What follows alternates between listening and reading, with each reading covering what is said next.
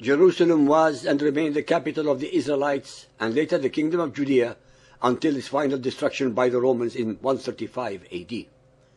It is the one and only capital and spiritual center of the Israelites and the Jews for almost 1,000 years. Even during the centuries leading to the Arab conquest of the city, Jerusalem remained the singular and most persistent spiritual focus of the Jews and their hope to return from their exile to the land of their birth. I would like to point out to those followers of Muhammad who may be listening that the name of Jerusalem is mentioned 667 times in the Hebrew Bible, while there exists not a single mention of it in the whole of the Quran. The same Bible that the Quran uses as a witness to its own veracity and alleged divine origin. Also, while the followers of Muhammad keep repeating ad nauseum the mantra that it is their third holiest city, they deliberately, willfully, and with utter contempt to history, religion, and reality ignore the fact that it is the first, foremost, and only holy city for the Jews whose capital it has always been. They also deliberately and very conveniently disregard and overlook the fact that it was the Arabian hordes of followers of Muhammad who occupied the city and took it away from the Christian Byzantines when they conquered their land and subjugated its native peoples. The followers of Muhammad, the aggressors, have the gall and audacity to claim the city, which is holy to Jews and Christians, as holy to them also, just because Muhammad allegedly had a one-night stand there. We now arrive to the most glaring historical and theological deception in this myth that can possibly be imagined. It is extremely important to point out that in the days of Muhammad there was no Temple of Solomon in Jerusalem, since it had already been destroyed 550 years earlier, 70 AD, by the Romans. In the days of Muhammad, the temple precinct, the Mount, had a church on it.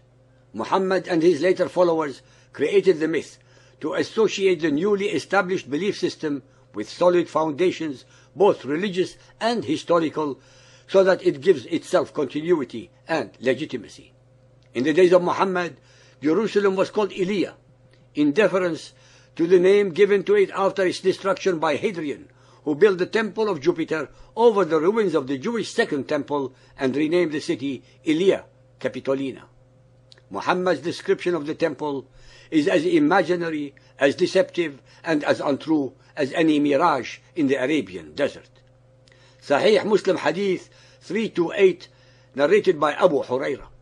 The Messenger of Allah said, "The Quraysh were asking me about my night journey.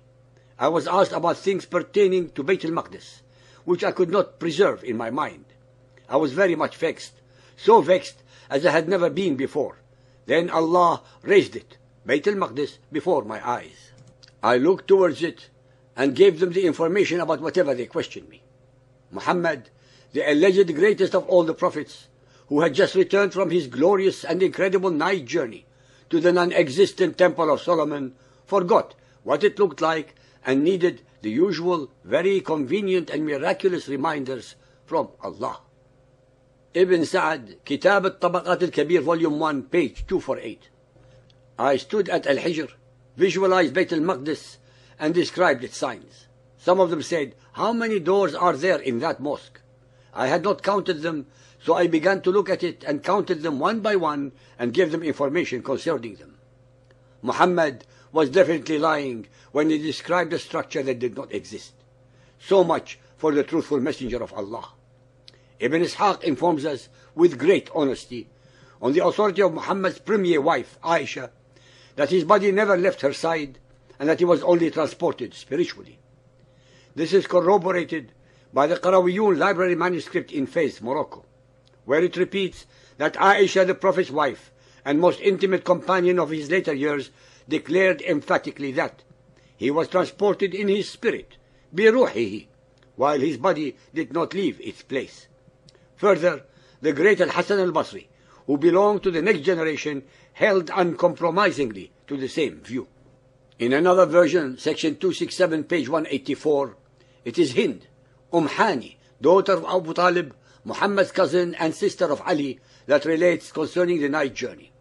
The apostle went on no night journey except while he was with me in the house. He slept that night in my house. He prayed the final night prayer and he slept, and we slept there. Whom should we believe? His companions who were not with him, or his wives and household females who slept with him? The modern followers of Muhammad, in their usual attempt to eradicate the histories of their conquered peoples, are now claiming as well as asserting that there never was a Temple of Solomon. One of those who spread this obscene lie was the unlamented Yasser Arafat.